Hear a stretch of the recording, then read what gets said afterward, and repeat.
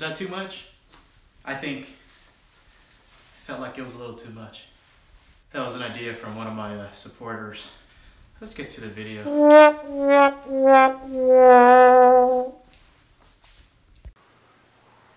Alright, for this video we're going to do the upper and lower coolant hoses and the expansion tank. And then we will do the bleeding process after. Alright, so this is what we're going to need. So in the description I'm going to put the links for where to buy these items. With links to items that you can buy directly for good prices. First thing you're going to need is the expansion tank. The next items you'll need are the hoses, ratchet and 10mm socket, flathead screwdriver, and then you'll also need a metal pick. Okay, so now the next step, we're going to raise the car and drain the coolant.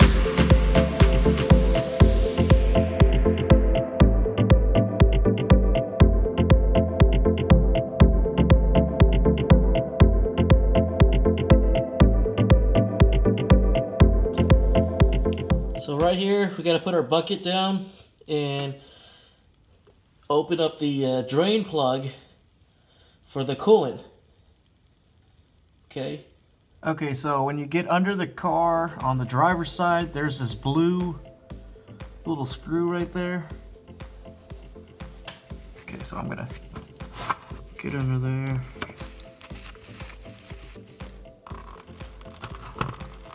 Just let it come out.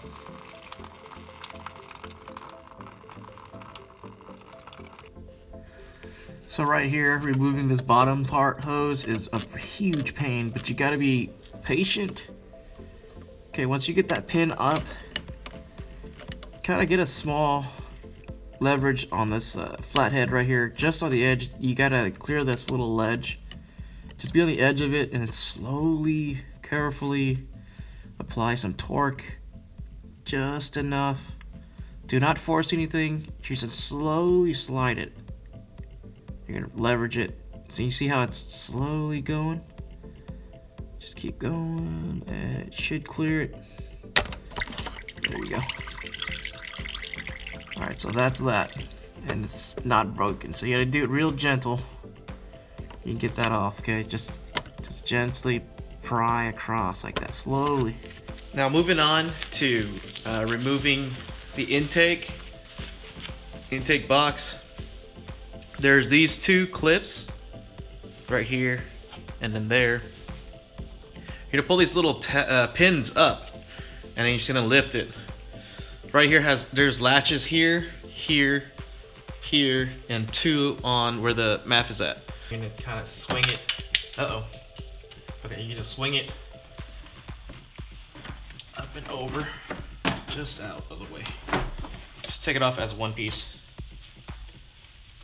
Okay, and just set this off to the side. Okay, so right here, you're gonna get here and here, there's two bolts, your 10mm bolts. Okay, just gonna remove that. Okay, to remove these upper hoses, there's clips right here. Just gonna pop the clip out.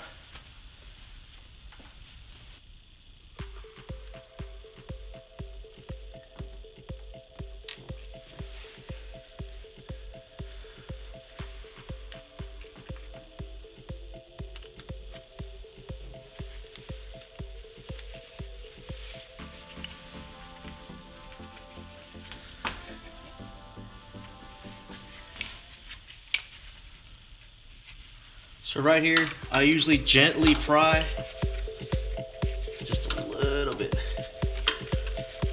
just gently pry it.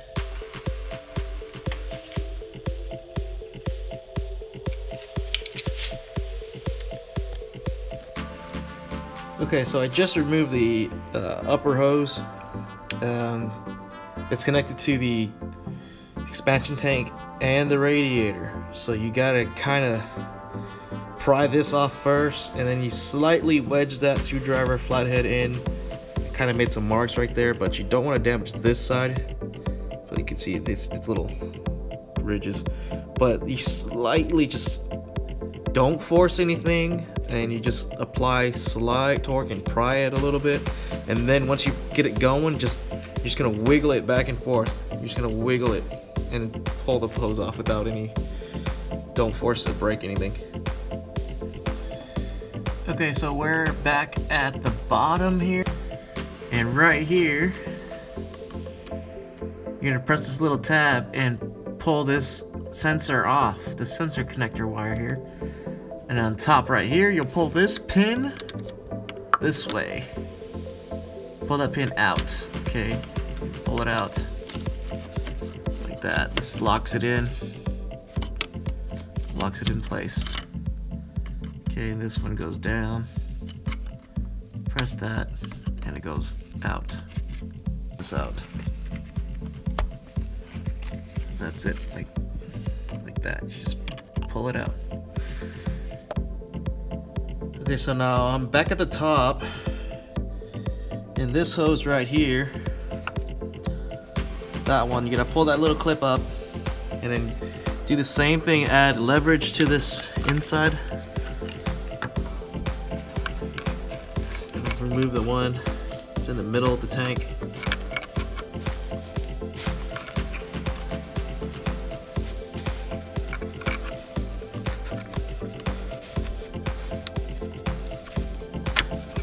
So just pry it out right there.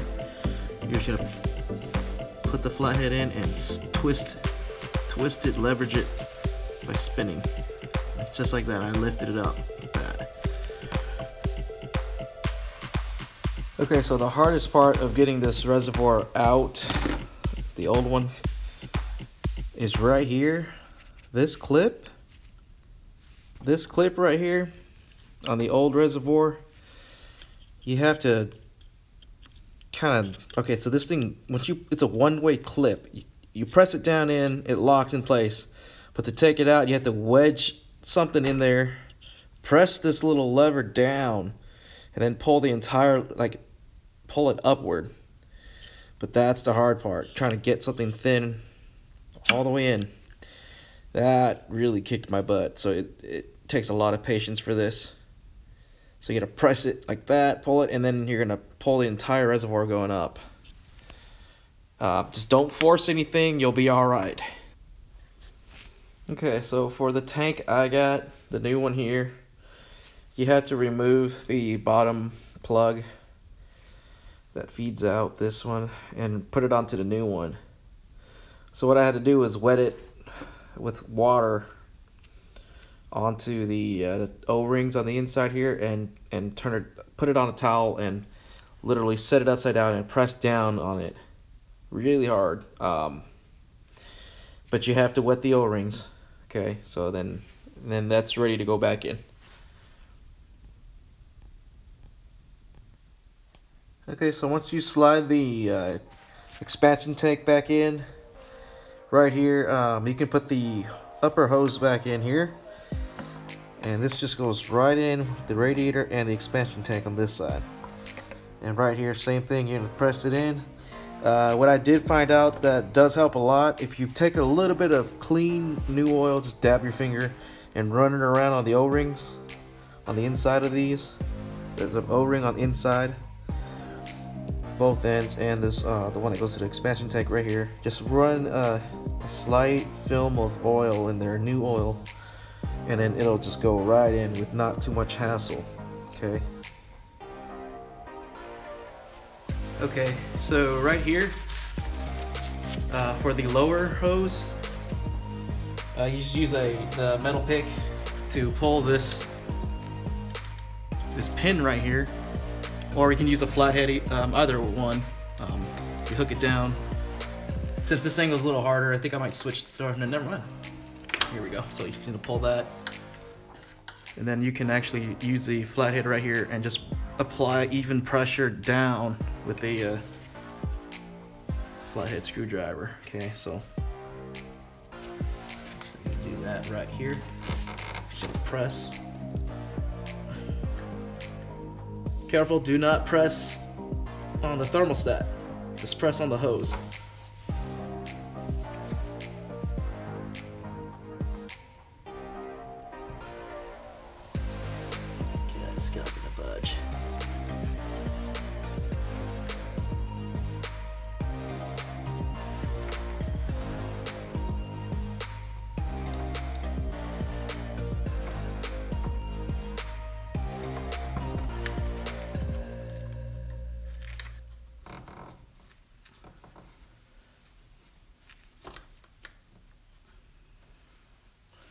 So I'm going to switch sides, just back and forth.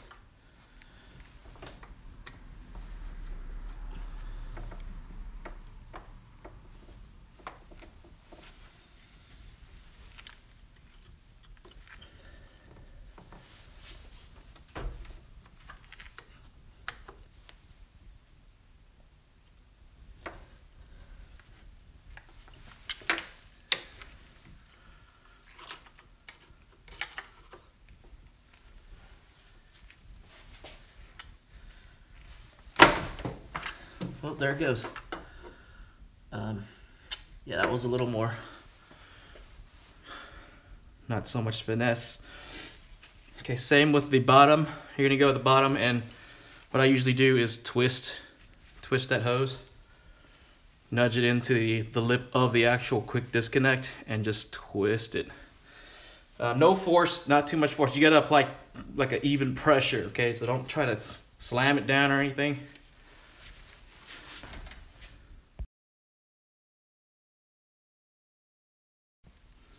Okay, so for this hose down here at the bottom, that lower radiator side, down at the bottom where the lower radiator quick disconnect is at, that pin, use the metal hook and you can pull straight up from the top and then go under to pry it out. Goes around here. So on top of this lower hose, there's this sensor right there. So let's see this clip. You're gonna pull this clip out, or sorry, you're just gonna press it. So reach your hand in there and press it towards the forward. Just squeeze it. Okay, just smash it together into the sensor itself, and then you're gonna pull up. It should come right out. Okay, so this is the sensor on that lower hose. So I'm just gonna press this little clip into it and just lift. That's it. Okay, so I'm gonna pull the clips on the quick disconnect and just pry it off, and then feed the hose from the bottom up. Okay, right here, this is the bottom hose that's connected to the radiator. So you already pop the pins from the top and you go on the bottom here, and you're just gonna pry on the quick disconnect hose area. Do not pry on the radiator. Just really, really gently. Don't force anything. Just gonna apply pressure.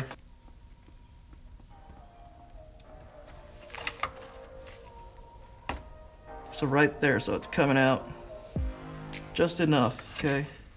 Once you get it sliding, it's about to give, so just apply even pressure and then move to a different side. Do the same thing, but don't pry on the radiator, okay?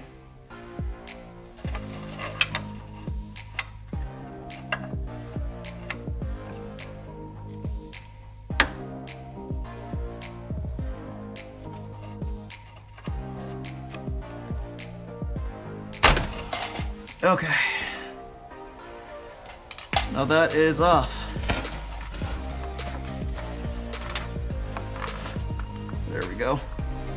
Now we just pull it down from the bottom, and you got to remove. See, there's right here. There's a sensor that we disconnected earlier. You got to take that off and put it onto your other hose, the new hose. We're just gonna pull it down from the bottom and feed the new one up once we transfer that sensor over. Okay, so if you want to save the sensor from the old one and put it onto the new one, I found this tool very useful, even though it's for pulling spark plugs. But this sensor is very stubborn. It is very, very stubborn. It's stuck on there pretty good. So on the sides of these right here, there's these two tabs on each side, and this tool comes perfectly into play here. So you're just gonna turn it upside down, and then so you gotta clamp this right in the middle, like in the middle of these tabs. You have to clamp it right in the middle and apply pressure to it. So while you're applying pressure right in the middle, right there, make sure you get it right in the middle, okay? So don't touch the edges. You're gonna press together, and then you're gonna pry up, and it'll press together and pry up, and you scoot it down, and you can pull it out this way without too much damage. You might mar it a little bit. So yeah, I'm just gonna pull up. There we go. So if you don't want to buy a new one, just reuse the old one if it's still good. Just gotta clean that up and then put it into the new hose. Okay, so we took the sensor out of the old one and we're gonna put it in the new one here. What you could do is just dip this in coolant real quick and then get it wet. There's only one way this can go in. There's a tab there's a guide. There's a guide that you can put it in that follows the groove. You're gonna push it in and it snaps right in, and that's it. Now this is ready to go back in. We're gonna feed the hose going upward. There.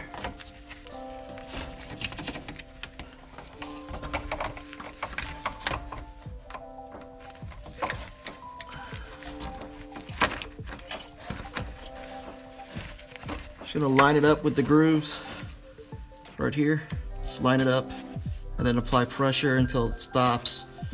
This quick disconnect cover right here should, once it goes up to this bottom line right here, you can lock the pin. All right, so you're just gonna wiggle it in a little bit and it should go on easily, but make sure you always wet the inside O-ring with coolant or a very thin layer of oil, a clean oil. I always use either or, whatever's closest to me. And then once you get it seated past that last wall on the radiator portion, just click the pin, reach over and press the pin down. Now you're good to go. So you're gonna go back up to the top and reconnect the sensor right here. You're just gonna plug it straight in. There's no force or anything. It's a one-way plug. Once it'll snap right in. Okay, so let's go back to the top. So here we are at the top. We're gonna get that hose up. Just gonna reach in, put it onto the connector right here. Okay.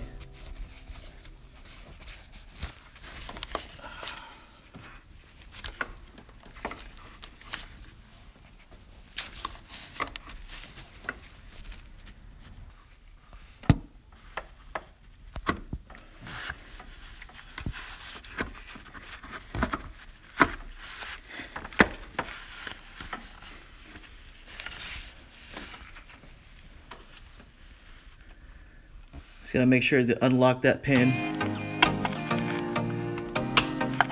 There we go. So unlock that pin and then push it up, or else it will not go in.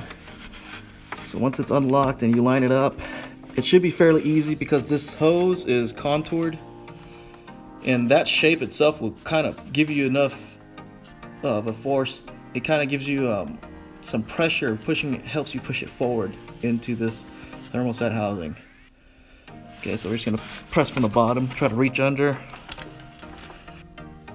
Okay, so for the top part of the quick disconnect hose, I found that you gotta use both hands, okay? So I found that you put one hand on the middle of this section hose right here. Just gotta reach under, and then put one hand here on where the quick disconnect is, and then you're gonna press up evenly. It goes right in, but remember to wet that inner O-ring. Use coolant. That's the easiest thing. You can just wet it and then reach under and pull up and it'll click right in. But make sure the pin is open when you're putting it in and then close it when it's fully seated. Okay, so you're gonna have to fill the expansion tank right here, this radiator cap, take it off, remove that and fill it with the European 50/50 blue. Just use the blue. Just get 2 of these, and then if you need more, just put distilled water and it should be still good. Fill it all the way up slowly, and you're gonna remove this right here, this bleeder screw right here. Take that out. Okay, you're gonna set your car to the on position, but don't start it. Just set it to the on and put the heater to max hot, and then you're gonna put the fan to low. Okay, you're gonna you're gonna let that run and pour it all the way in. Pour it till it rises up. Then you'll close the cap, close the bleeder valve, and then just let it to run to operating temperature. And then once that's done, you shut the car off, and then let it cool down. Okay, now once it cools down, you're gonna open up this cap and check the levels once more, and then just fill it up to the top. Thanks for watching.